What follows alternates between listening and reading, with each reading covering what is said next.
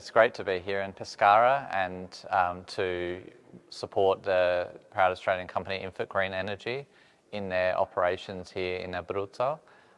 Today is a really good opportunity to further the partnership between Italy and Australia to become renewable energy superpowers and to continue to push the role of green energy and hydrogen in the creation of local jobs and the furthering the economic development of Abruzzo. So the partnership between Italy and Australia is a very strong one.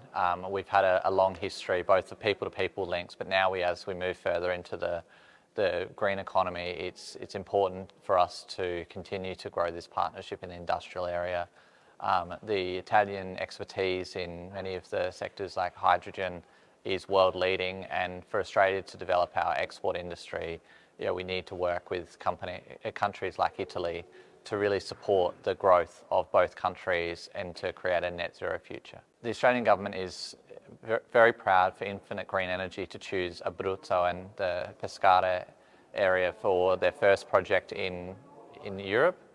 They're developing of a high-tech hydrogen hub here that allows traditional industries to lower the emissions is something that we are very proud of to help and create more jobs and economic development in a clean way for the people of Abruzzo.